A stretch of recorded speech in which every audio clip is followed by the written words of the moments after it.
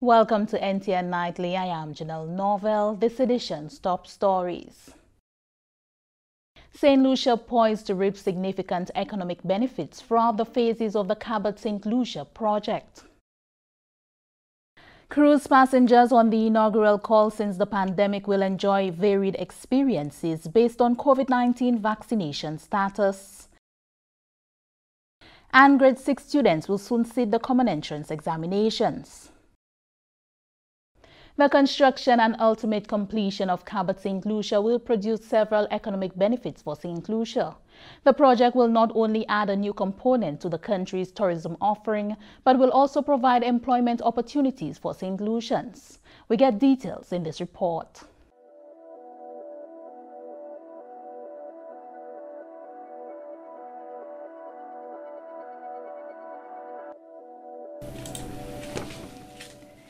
Founder and executive chairman of Cabot Saint Lucia explained that he first visited Saint Lucia some 5.5 years ago with a view of assessing the possibility of expanding the Cabot brand to the island. Ben Kawindua, who is the founder and executive chairman of Cabot Saint Lucia, stated that this initial visit had convinced him that Saint Lucia was ideal to build the best golf course in the Caribbean.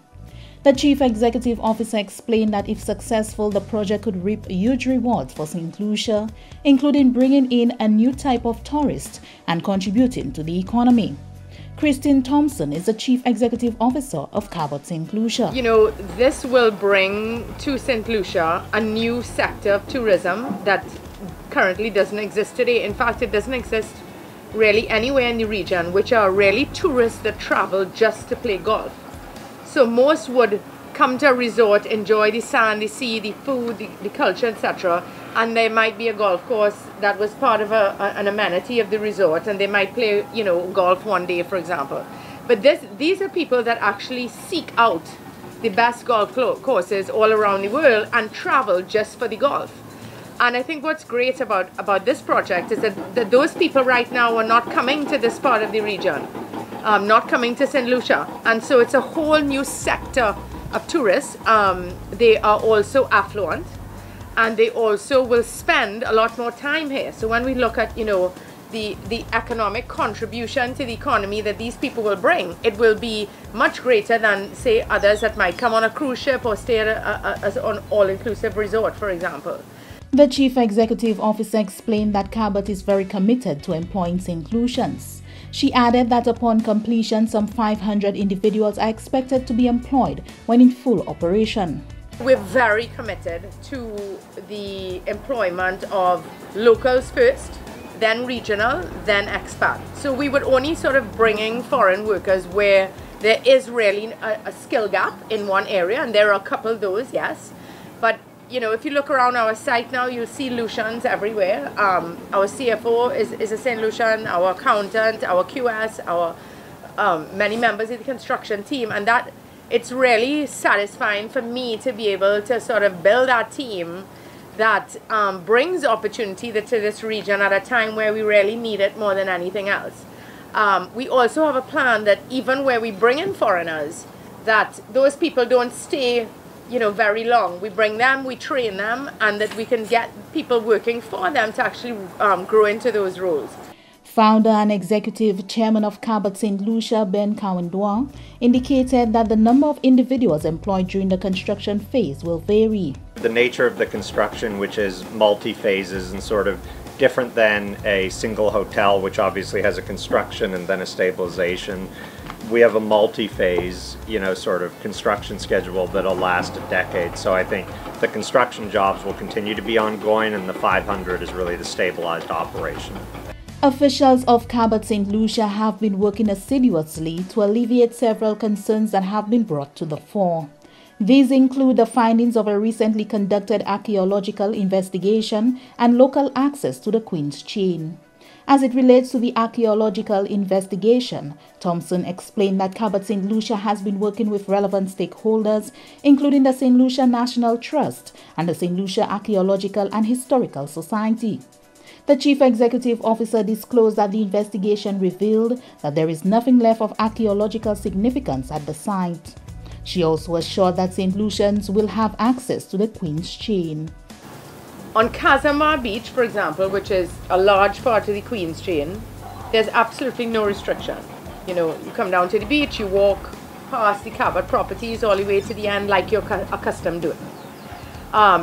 There are other parts of the Queen chain around, for example, Donkey Beach and Secret Beach, where it's sort of part of the development. But what we've committed to is that any St. Lucian who wants to access those beaches can come to our reception, can park, and we would escort them down in a golf cart to the beach until they were finished and they wanted to go back, and then we take them home.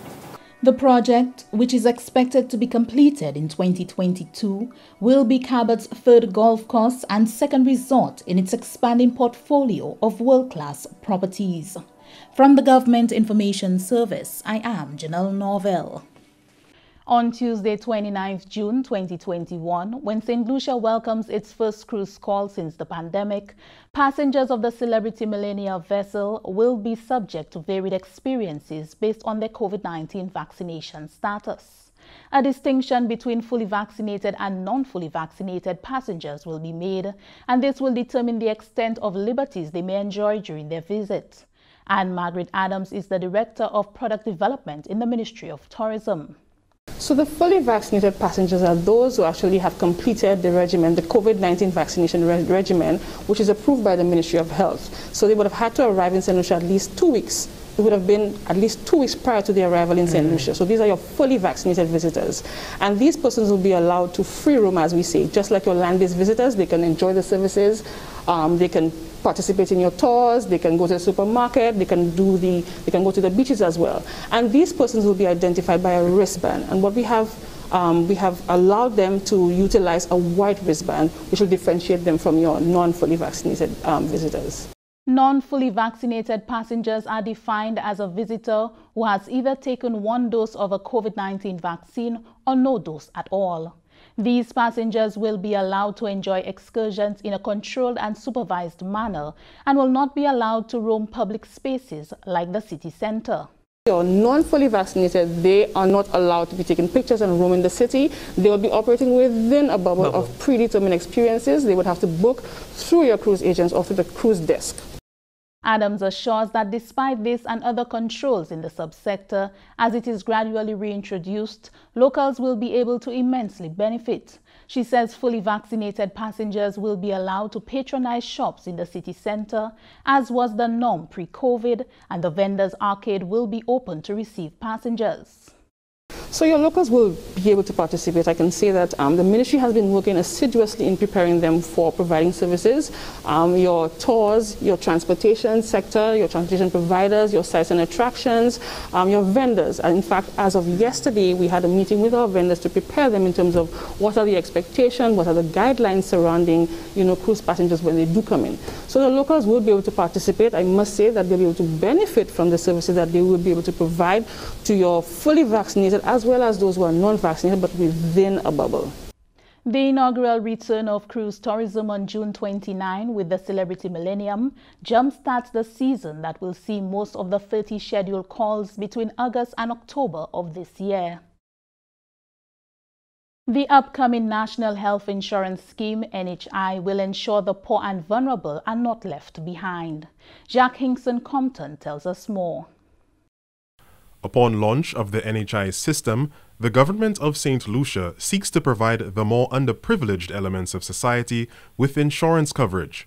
Chief Economist for Research and Policy in the Department of Finance, Janai Leos, says the cost of coverage for those unable to afford will be subsidized by the state. One of the notions that the state is looking to do is where persons are poor and vulnerable and whatnot, to ensure that those persons can be provided with insurance policies that would allow them to access an array of services and benefits that they otherwise would not have. So I think care is being placed in the design of this, that whatever is to be designed, the poor, the vulnerable, and what have you, will be proxy means tested to ensure that they meet the requisite standards for poverty and vulnerability. For the development of the NHI system will determine the most pragmatic model to produce a public safety net. One of the things that we have been working with the World Bank and our other stakeholders as we are in the design element is to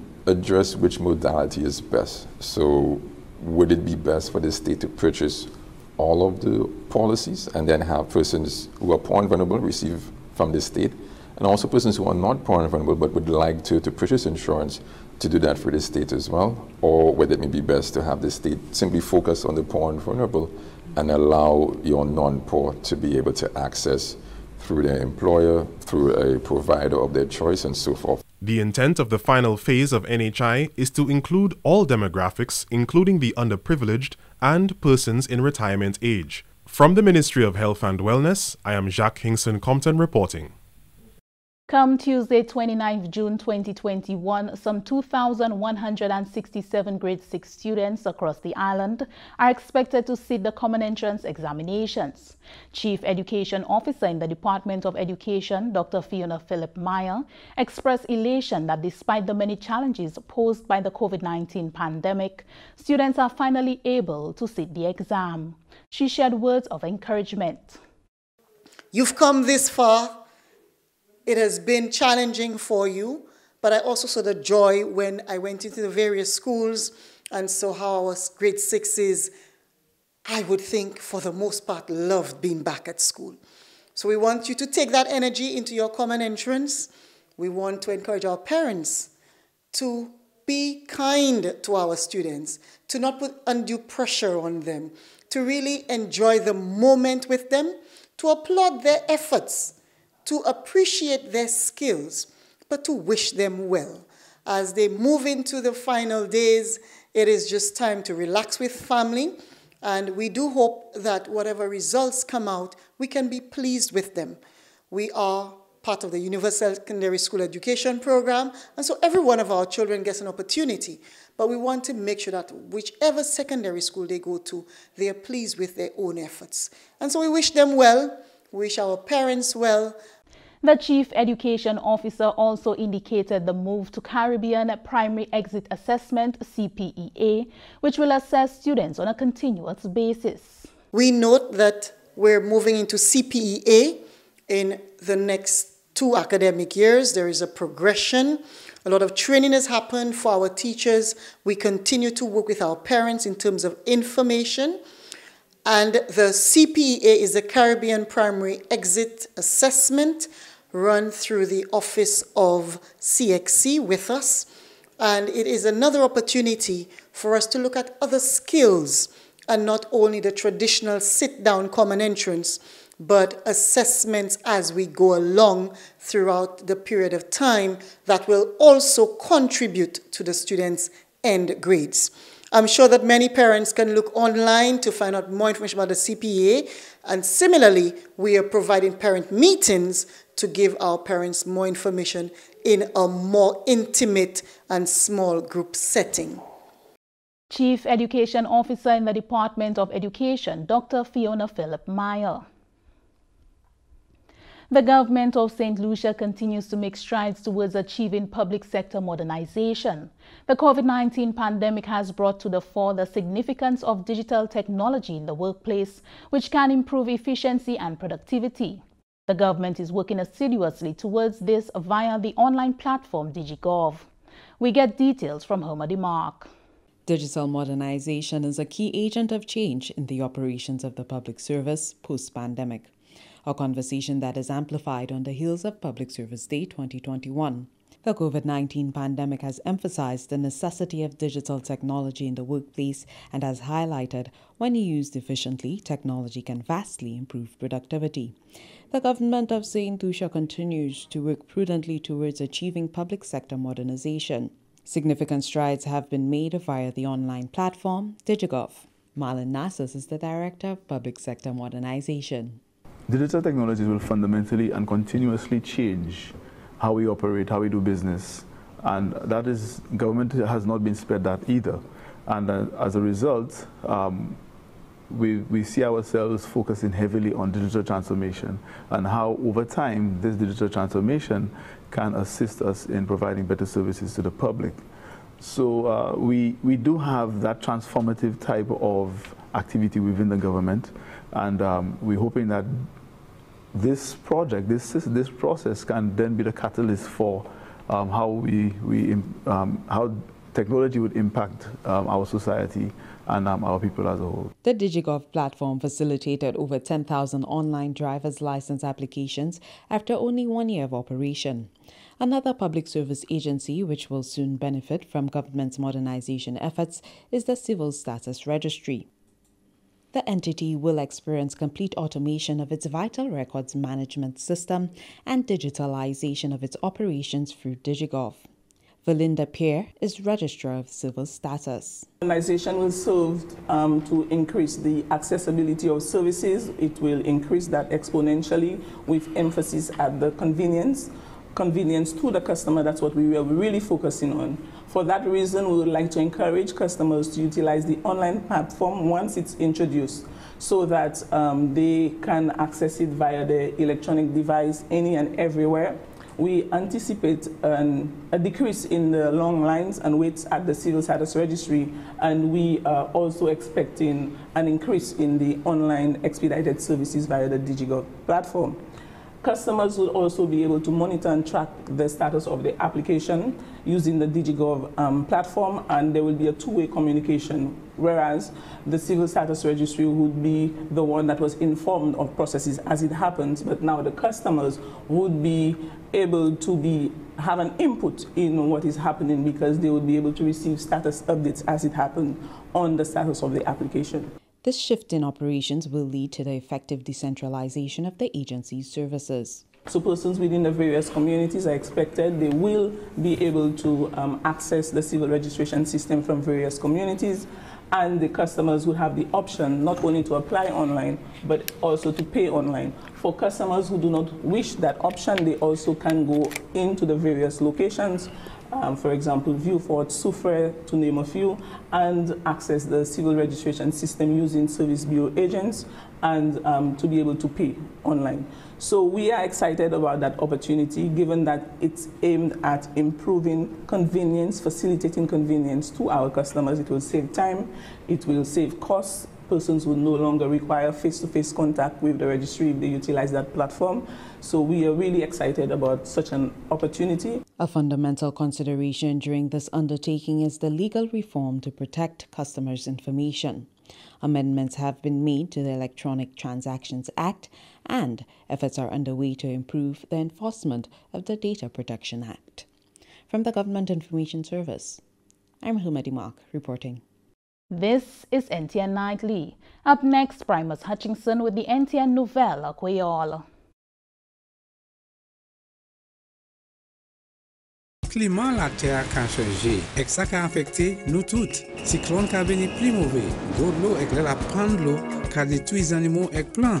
Quand la mer qui a venu plus chaud et qui a tué place qui s'est poisson dans la habité. La mer chaude a aussi changé manière ces poissons qui a quitté d'un côté et aller à l'autre côté.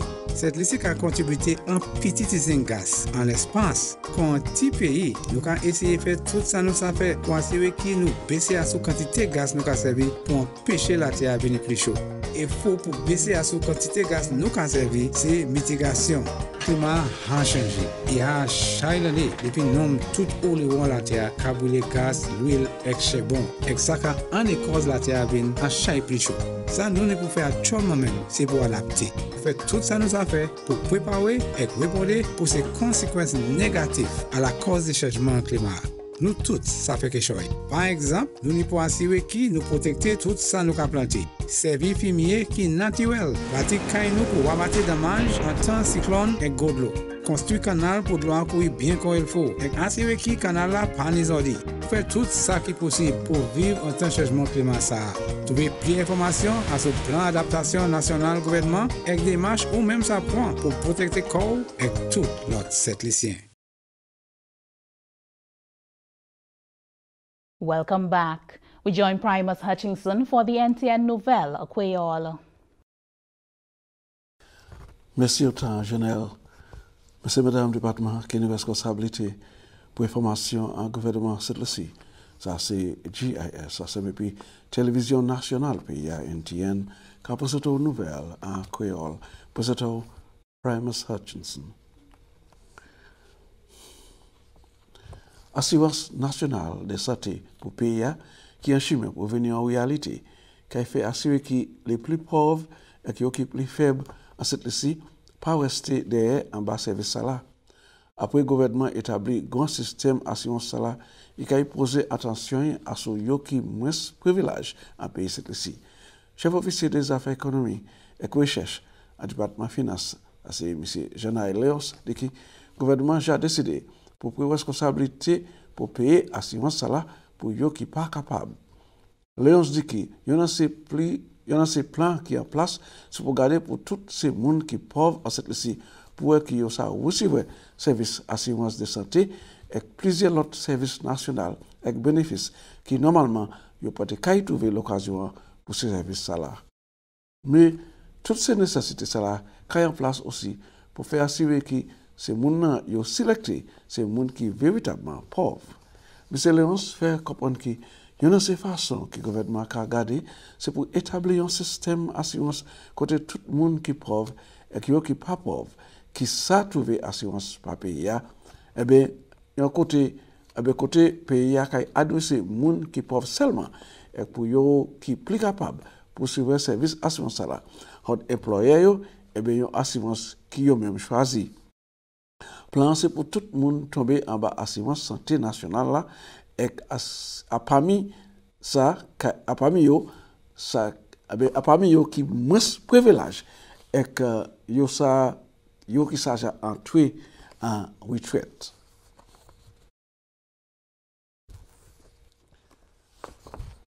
Bateau tourist Celebrity Millennium qui est entré en la Wad Castries mardi le 29 juin 2021. Ça c'est le commencement opération service touristique en pays cette depuis après maladie corona a arrêté toute opération des affaires touristiques à cette et aussi en région. Celebrity Millennium qui est entré à cette à peu près 7h30 bon matin mardi le 29 ça c'est juin et puis l'année qui n'y a boy 400 passagers touristes. Annoncement a été fait par les officiers touristiques à cette vendredi passé. Développement ça a montré que opération des affaires touristes qui vivait en plein encore côté le business et les travailleurs en secteur touristique qui a dépensé seulement à ce business là en secteur ça là pour vivre ni anti-salaire portion encore plus qu'il y a 1000 travailleurs touristiques qui pour sa vie et trouver l'occasion bénéfice secteur ça là tout ça qu'a fait à Badjid pour faire assurer que pays a bien protégé santé publique pendant qu'il a établi un bon programme d'aménagement touristique qui a fait à différents grades comme secteur ça là qu'a viré en opération. Effort qu'a continué pour virer établir opération secteur bateau touristique. À cette ici, ça s'est continué sans pause. Tout ça c'était pour voir que cette ici recevait un service ça là était fait ça a été fait à plusieurs discussions et puis les go grec touristiques et aussi yo qui à cette ici qui est engagé en service touristique pays. Chef officier extension en département agriculture, comme je baptise, qui a conseillé les cultivateurs pour planter denrées qui ne peuvent pas être affectées par cyclone durant la saison. Ça c'est un cyclone. M. Jean-Baptiste a demandé les farmers pour planter ces qualités denrées, même si l'année de l'eau et bien pile la pluie et bien vent, ces âmes ça là pas trouver détruit et que ça ni en récolte après cyclone passé. Ça fait c'est garder pour planter patate. Ça patate là fait là qui couvert terre et qui aussi marrer terre. Et même si de l'eau passe dans les jardins, patate là si a bon en terre ou qui still joindre en récolte. Soni dans we comme papaye avec les autres c'est ça. De l'eau ça passe fruit c'est ça, mais you kai do bout. Mais malheureusement de l'air cyclone passé nous les autres cultivars nous ni chou pomme nous tomates c'est ça là c'est pour ça important pour nous assurer on a inventory so at least si pour ça nous savoir qualité si pour briser pour recouvrir. Jean-Baptiste a aussi conseillé les farmers pour toujours tenir information à ces animaux qui quantité unis ça veut dire quantité animaux unis par exemple quantité poule cochon et l'autre pour si en cas yon go de l'eau eh bien a fallu affecter place côté yo ka chen ces animaux ça là. Parce que l'année côté passe par ligne V4 côté mountain kay pool ek roule kay pool la ped. So soon make sure on inventory of côté c'est qui quantité on est situation ça là. Si vous savez pas pool en côté leur vie peut-être kay monter ek ou ça tirer ces pool là, on a chance pour tirer yo mettre dans l'autre côté. Si yo après andi yo a 5 semaines et demi et quoi ça c'est bon l'autre semaine ou kay récolter yo ça fait ça couiller mon qui ka vendre ba yo et demander aussi possible pour yo ramasser ces animaux avec pour yo tuer yo et commencer process yo. So ça c'est mon qui n'est pour mon qui n'est pas cochon nous nous chaque pas cochon bo vin bo leur vie faire des marches pour tirer ces bêtes là pas quitter ces bêtes là. Parce que ou quitter là les à venir l'eau monter ou kay perdre yo fait ça au paix cochon c'est bête ou pas obligé marrer un coup quand pas un petit code ou quand marrer en patio avec mettre un côté ou sonner l'autre kay cochon l'autre côté ou quand sonner gens ou ça après c'est bête là mettre dans l'autre kay pour at least 2 jours 3 jours ou kay sous pas y perdre ces animaux ça c'était la voix chef officier extension au département agriculture Saint Lucia comme je baptiste et ça c'est côté nous à nouvelle là monsieur madame moi quand même ça autant pour garder et moi avoir information pour je puis moi encore si tu conserver la vie là ngay pour cette autre nouvelle à quoi alors ça c'est le moi viens pour ça tout Chanel. Merci Pill Primus. That brings us to the end of NTN Nightly. Join us next time at 7 p.m. with a repeat at 7 a.m. You can also catch up with us anytime on the St. Lucia Government Facebook page or YouTube channel. I am Janelle Norville.